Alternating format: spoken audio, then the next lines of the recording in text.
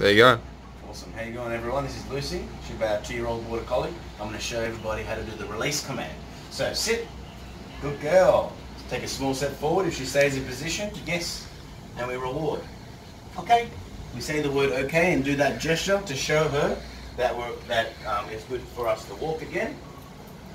Get her back up in position. Get a better view of the camera. Good girl. Sit.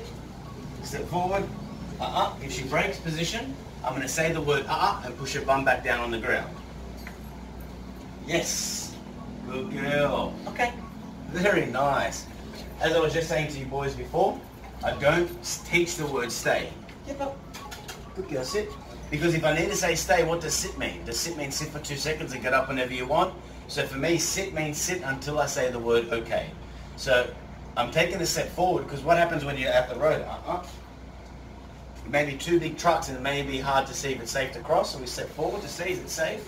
We come back. Yes. I'm going to reward her. Okay. And we walk. If she breaks position, what I do with the lead here, I'm going to show you real quickly. Sit. Oh, good girl. Good girl. So we step forward. Yes. So now she's starting to understand. But basically, if I step forward and she breaks, I pull up gently on the collar while I push down on the bum. Don't check on the treats, girl. Step forward. Watch this. And I push back down. So I'm being persistent.